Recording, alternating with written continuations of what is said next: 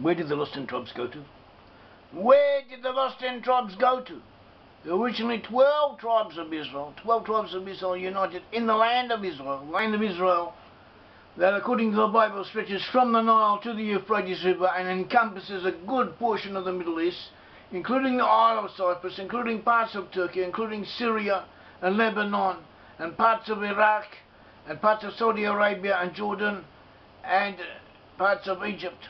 All of this region belongs to the land, to the tribes of Israel, should be part of the land of Israel, and one day will be.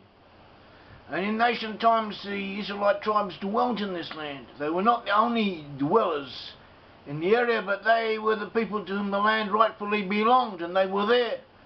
And they were to be split into two different sections. They had the kingdom of Israel of 10 tribes in the north, and the kingdom of Judah in the south, two separate kingdoms. The northern kingdom was where the majority of the Israelites were. This northern kingdom was conquered by the Assyrians. All of its inhabitants were taken into exile, and they disappeared. They lost consciousness of their Hebraic ancestry. But in the future they will return, and they remain together as coherent entities, cohesive units, and they eventually migrated or reached by different pathways the West, to Western Europe. They settled in Western Europe, especially in the British Isles, including Ireland, Scotland, England, Wales, and also France, parts of France, Switzerland, the Netherlands, Belgium, Scandinavia, that is Denmark, Norway, Sweden and Finland. That is where the lost 10 tribes are to be found there, and amongst their descendants overseas in North America, in the USA and Canada, in Australia, and in South Africa and New Zealand. That is where the lost 10 tribes are to be found today, and they are brothers to the Jewish people, who are now found in the state of Israel and in the diaspora, and eventually these two halves of the Israelite nation will come back together. And we trace the lost 10 tribes of Israel, we trace them to where they are to be found. That is what we do, we research this. Our organisation, Brit-Am Hebrew Nations, researches this subject, and we reveal our findings. We do research, we work at revelation, revealing the findings of our research, and we also work towards the reconciliation of Judah, that is of the Jewish people, and of lost 10 tribes of Israel, meaning descendants of Israelites now dwelling in Western Europe, and on the whole not conscious of their ancestry. And a lot of sources tell us where the lost 10 tribes went to, and one of these sources, one out of several different sources, or many different sources that we use, is the Talmud and related literature. The Talmud and Midrashim, they tell us that the lost 10 tribes went to different regions. One of the places, or the collection, one of the ensemble of locations that they describe consists of 3 places: the Sambation, to the place of the clouds, and to Daphne of Antiochia. And we examine these regions and see where they were in the terms of contemporary terminology of that time, the time when these announcements were made, what they were referring to. We show how these areas related to specific nations who were known in the ancient world, and these same nations eventually migrated to Northern and to Western Europe. And this is proof that the peoples, present-day inhabitants of Northern and Western Europe and their offshoots, are descended from the lost tribes of Israel.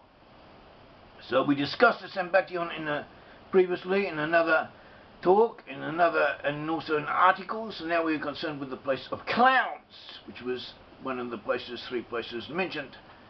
And it says, they quote Isaiah 49:9, where Isaiah 49:9 describes the exiles as those who are in darkness, who will be told to show them yourselves, and these are those whom the clouds descend upon and covered, according to the source.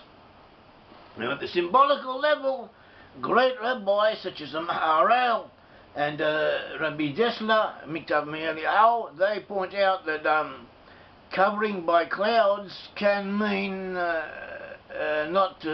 can mean something physical, metaphysical. It can mean psychological as well, that in the national sense the lost tribes of Israel, the tribes of Israel, will be separate, they will be distinct from the Gentiles.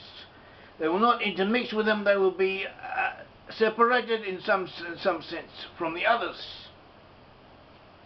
Does not necessarily mean something literal. It has symbolical meaning, allegorical significance. So that is one appreciation that is worth keeping in mind. It does not necessarily contradict other appreciations, because there's also a more literal meaning that the expression also is intends. Now we're told that apart from another source tells us the lost tribes went to the mountains of darkness. This is related to the concept of the clouds, being covered by the clouds. The two concepts are related, interconnected. The mountains of darkness have been identified by Rashi on Amos 4:3 with the mountains of Manai, and this is where we find the Scythians and the Cimmerians in ancient times to have been located. Whereas others locate the mountains of darkness with the Caucasus and the mountain area of Manai is to the southeast of the Caucasus, and interconnects with it. It is part of it in effect, so the two sources do not necessarily contradict each other. We also told elsewhere in the Talmud that the last 10 tribes went to the mountains of Slug. Slug is another way of saying Sheleg, the mountains of snow, and snow in ancient times was an explanation of the name Caucasus. Pliny, a Roman natural historian, wrote natural history. He reports that the Scythians called the Caucasus Crocassus, meaning he says white with snow. So this is how the name Caucasus was understood. And these mountains of snow were an area where the lost tribes were exiled to, according to the Talmud in Sanhedrin 94a. And these regions, Manai and the Caucasus, as we said, interlock with each other. And from these areas of the Caucasus and the Manai emerged the Scythians, the Cimmerians, and the Goths in ancient times. They emerged as soldiers or as settlers of the Assyrians, and they achieved their independence. They rebelled against them in the warfares, and they came out of this whole jumble of eventualities as independent, cohesive ethnicities. And there's a lot of indications that these peoples were in fact Israelites, or that Israelites comprised a good portion of them. We also have the book of Hosea. The book of Hosea in the Bible, it speaks of the lost 10 tribes. It speaks of Gomer in the first 2 chapters. It speaks of Gomer representing the 10 tribes of Israel in their places of exile. And Gomer is another name for the Cimmerians. The Cimmerians in Assyrian literature, known as Gimeri or Gomeri, and similar names also in Babylonian literature, and in the rabbinical literature and popular literature of the time. This was another name for the Cimmerians. The Cimmerians were known as the Gomer, as descended from Gomer, as part of Gomer. So too with the Scythians, who emerged from Gomer, as the Scythians were in effect a part of the Cimmerians at the beginning. Later they separated out and became more distinctive in their own right. And the Cimmerians, like the Israelites in the Midrash, were also in classical literature associated with clouds and mountains, were simply regions of darkness, as we saw that the lost tribes were. We have a word root even in Latin, which is also in Hebrew. This word in Latin and in Hebrew connotes darkness, and this is one of the names given to the Cimmerians. Also, a portion of the Cimmerians are later to be found in the Crimean Peninsula in southern Russia, and the term in Latin, Aptenebre Cimmeriae, meaning that is the Cimmerian darkness, was applied to the Crimea. Apparently it's like the dark and wet area, and so this was how it was described in contemporary records. After that, the Cimmerians entered Europe via what is now Turkey, Asia Minor, across the Bosporus, entered southeast Europe and through the Balkans, and moved onwards, westwards, eventually reaching into Scandinavia and into what is now the Netherlands, and crossing the seas into the British Isles. And they are identified with the Celts, or at least with part of the Celtic civilization. Even the very name Celt, according to one interpretation, as understood as meaning concealment or secret, also hidden. From the Irish from Celt or something similar. So to the Scotty came from Ireland. The Scotty came from, according to their own traditions, came from Scythia, moved to Ireland, and from Ireland they moved to Scotland, and they gave their name to Scotland, the Scotty. And this name Scotty in Greek also was understood as meaning obscure or hidden. Maybe it had another meaning in their own language, but this is how the Greeks understood the name to be understandable. Also in Britain, in Brittany, that is in western France, Gaul, there's a people called Ostronymians, by the Carthaginians and Phoenicians who visited that region, and this name Ostronymians also means hidden, from the Hebrew word Satyr. And we had the god Saturn. In Roman tradition, Saturn was a god who had previously dwelt in the Middle East, and he'd been deposed and expelled, and after sojournings in different areas he reached the British Isles and was then to be found, they said, in one of the Isles of Britain together with his followers. And this indicates that the Lost Tribes were identified by the Romans as being the Isles of Britain, since they also identified Saturn with the Israelites, or with a portion of the Israelites. And this is pagan mythology, but sometimes pagan mythology also was used to represent historical realities. And we also find terminology relating to the Celts and the Cimmerians, and the Cimmerians having been found in Celtic areas. We have a source possibly dating from 500 BCE, known as the Orphic Argonautica, and it places the Cimmerians far away in the north, somewhere in the British Isles. It says the Cimmeri were hidden from the sun rising from the mountains of Ripheus in Britain, near the vicinity of Hades. Also elsewhere it says far away in the north, on the way to the Ionian Islands, that is on the way to Ireland. Homer in Odyssey, chapter 11 verse 19, mentions the deep sea of Okeanos, that is the Atlantic Ocean, which is the world's boundary. There is the city of the Cimmerian people. Night is forever spread over these unhappy mortals. So here too we have in Greek tradition, Greek and Roman tradition, the Cimmerians being associated with darkness and with clouds and so on. And someone wrote to me, Mark Williams, he wrote us a letter, an email, and he suggested this land where the exiles of the 10 tribes are covered by cloud. Could it not be the British Isles, which is famed for its fogs, as fog is a species of clouds? And this is also a possibility. The cloud-covered Britain, and Britain does have a lot of fog and a lot of clouds, and Ireland has more cloud-covered skies than any other country in the world.